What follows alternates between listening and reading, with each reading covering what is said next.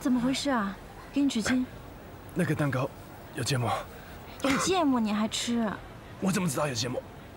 哦，那倒也是。现在好些了吗？不如我们先休息一下吧。你看看你现在，脸色惨白的。回到上海以后，一定要好好的休息，好好的养养身体。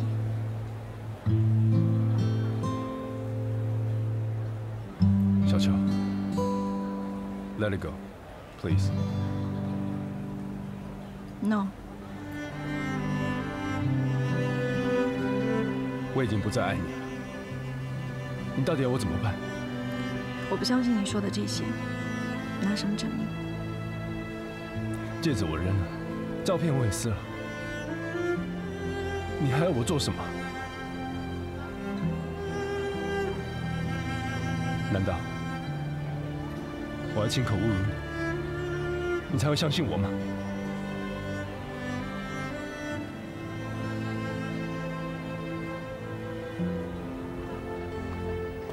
哎，你们俩怎么躲这儿来了？教标办曾主任在那边，带你去见见。好，走。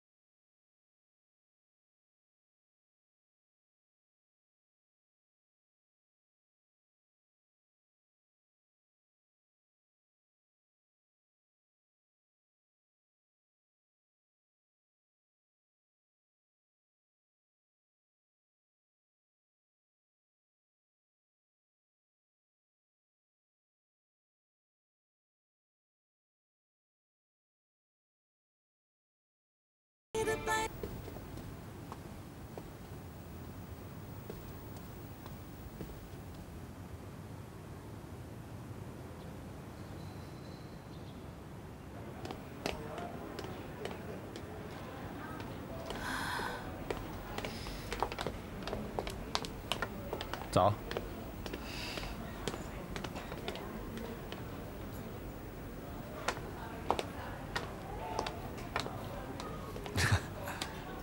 喂，我有点犯糊涂啊。小秋，叶静雯跟 Annie，立川到底喜欢哪一个？他脚踏两条船不好吧？这个你都看不出来啊？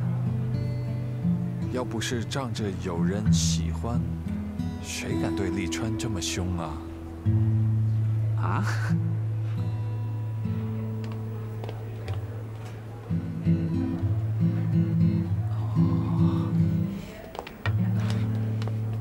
走吧 ，please。昨天晚上怎么样啊？有没有擦出浪漫的火花呀？擦出什么火花啊？立川差一点一脚就把我踹进坟墓了。其实我现在才明白，我这些日子一直不肯放弃，只是我自己不愿意接受这个现实吧。什么现实啊？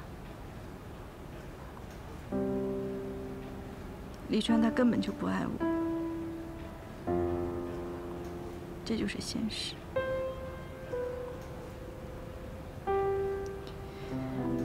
而且昨天晚上，他又亲口跟我说了一遍。可是你知道吗？就前天晚上，哎，他一听到你把自己关在房间里不肯出来，就立马着急了。他一个人在街上找了你4个多小时，哎，找不到你啊，就打电话给我，后来还报警了呢。后来啊，我遇到了小付，哦，就是他的司机啊。小付跟我说，他一个人满大街的跑着找你，找得走也走不动了，也不肯罢休。所以，我的结论是，利川，他还是爱着你的。哎呀，烦死了！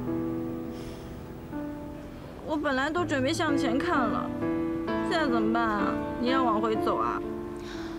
哎呀，从一个旁观者的角度来看呢，利川是肯定喜欢你的，可是他肯定不能娶你，不然也不会有这些事情发生喽。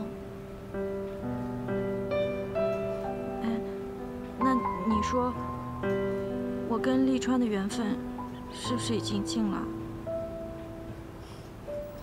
小秋，是你的就千万别让他跑掉。以前呢，利川远在天边，可是现在他就近在眼前呢。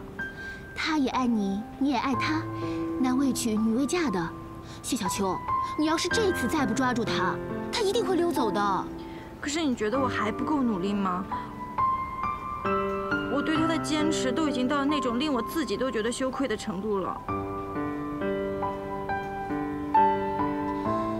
爱情嘛，总是要低到尘埃，才能开出美丽的花朵嘛。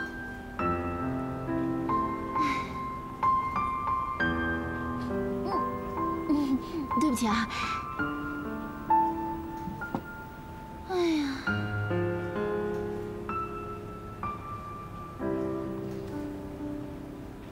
哎呀，笑一下啦，笑一个。